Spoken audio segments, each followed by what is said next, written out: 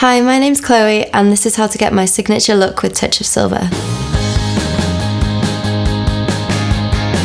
First, I section off a V-shape like this. I've prepped my hair using brightening shampoo and intensive conditioner. Then, using straighteners, I make a tight roll, which I pin in place and then leave to set. While the first roll is setting, I create two more sections. The first goes from ear to ear, which are then placed in a high ponytail. The second section is the rest of the hair, which goes in another ponytail under the first one.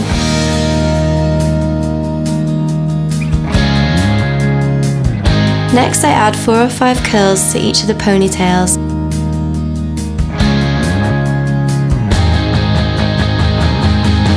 And then I add some conditioning shine spray for extra shimmer.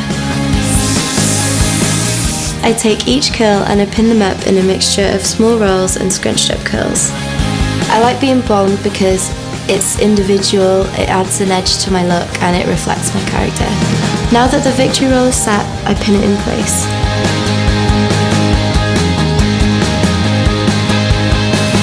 Finally, I use firm hold hairspray for extra staying power.